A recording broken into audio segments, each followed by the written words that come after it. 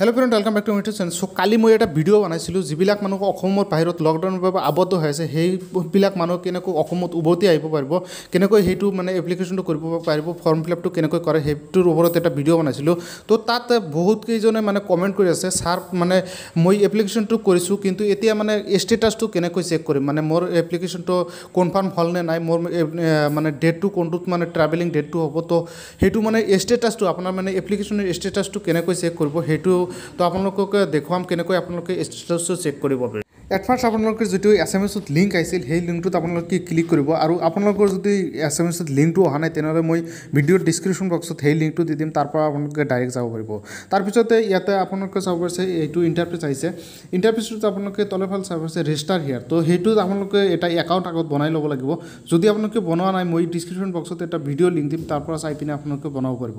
তাৰপিছত আপোনালোকে বনাই পিনে যিটো ফোন নম্বৰ দি একাউণ্টটো বনাইছিলে সেইটো ফোন নম্বৰ দিব আৰু পাছৱৰ্ডটো দিব, যিটো পাছৱৰ্ড দিয়ে আপোনালোকে একাউণ্টটো বনাইছিলে। তাৰপিছত বনোৱাৰ পিছত ইয়াতে কেপচা কোডটো দিব, কেপচা কোডটো দিয়াৰ পিছত লগ ইনত ক্লিক কৰি দিব। তো লগ ইনত ক্লিক কৰিছোঁ, ক্লিক কৰি অফিচিয়েল পেজটো খুলি গ'ল। আপোনালোকে চাব পাৰিছে ই-চাৰ্ভিচ assam.in সেইটো খুলি গ'ল।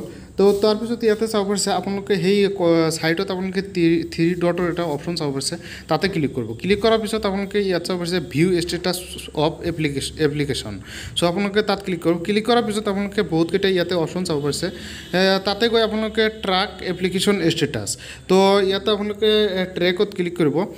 ক্লিক কৰাৰ পিছত আপোনালোকৰ এনেকুৱা এটা পেজ আহিব। তো ইয়াতে আপোনালোকে চাব পাৰিছে view status of application, truck application status. তো আপোনালোকে ইয়াতে ডেটখিনি যিটো চাব পাৰিছে, তো আপোনালোকে কিমান ডেটৰ পৰা কিমান ডেটলৈকে সেইটো মানে ডেটটো আপুনি দিব যে ইমান ডেটৰ ভিতৰত ইমান ডেটলৈকে মোৰ মানে ষ্টেটাছটো চাব লাগে।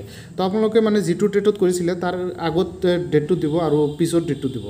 দিয়াৰ পিছত এপ্লিকেশ্যন কৰোঁতে আপোনাৰ যিটো ৰেফাৰেঞ্চ নম্বৰ আছে তো সেই নম্বৰটো আপোনালোকে ইয়াতে দিব।